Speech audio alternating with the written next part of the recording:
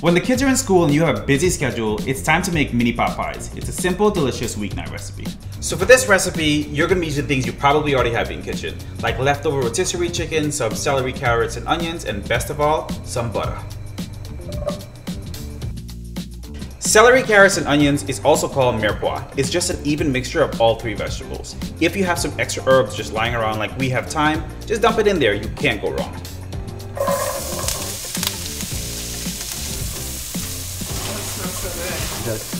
The best thing about recipes like this is that you can use everything in your pantry. We like to use cream and mushroom soup to thicken your pot pie mix.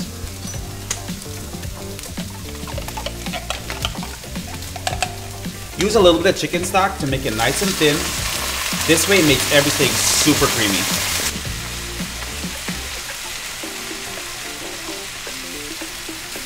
When everything comes to a nice sizzle, just dump your frozen vegetables right in there to cool everything down.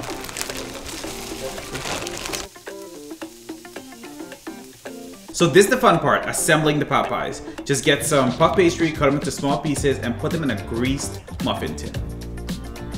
And get stuffing. You don't want to fill these up too high, just put as much as you like, but not too much. Don't overthink this, just close them up, make sure there's no gaps. You can even pinch them like little dumplings on top. It's just that easy.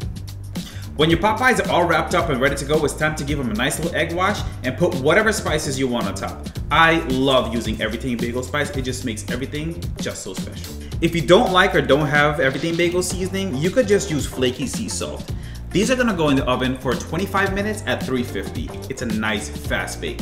These golden mini pot pies are great for a dinner party, dinner now, or they freeze really well for dinner later.